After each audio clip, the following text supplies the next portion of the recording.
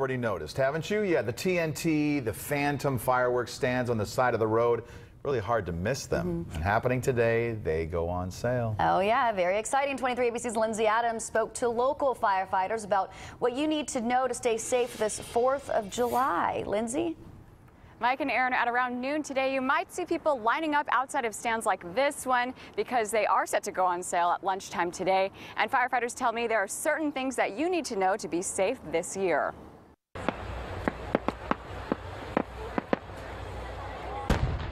While explosive and exciting, the 4th of July is also known to be one of the most dangerous holidays. Local law enforcement and fire crews will be cracking down this year. Anything that flies in the air, explodes, those are all considered illegal, or if they do not have the California State Fire Marshal seal on them. The seal also comes with the slogan "Safe and Sane." Homemade and ground bloom fireworks and ones that whistle, like Piccolo Pete's, are illegal within city limits. The problem is that a resident of the city of Bakersfield can actually go into a county island, buy Piccolo Pete's and ground blooms, bring them back into the city, and they would be illegal. If you're caught with these fireworks or ones that have been altered or are homemade, you can be cited and fined up to $1,500.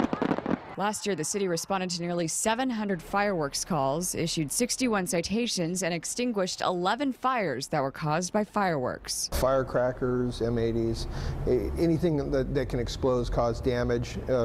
We got a lot of injuries from people. Fireworks explode in their hands. And starting July 3rd through the 5th, if you see any kind of illegal firework activity, and so you don't tie up 911 phone lines, you're encouraged to call 868-6070. But if you do want to catch the ones that are airborne or kind of whistling, check out the Park Riverwalk this year, because that's where they'll be putting on a show and you can be safe with your family. Back to you guys. All right, Lindsay, some great tips.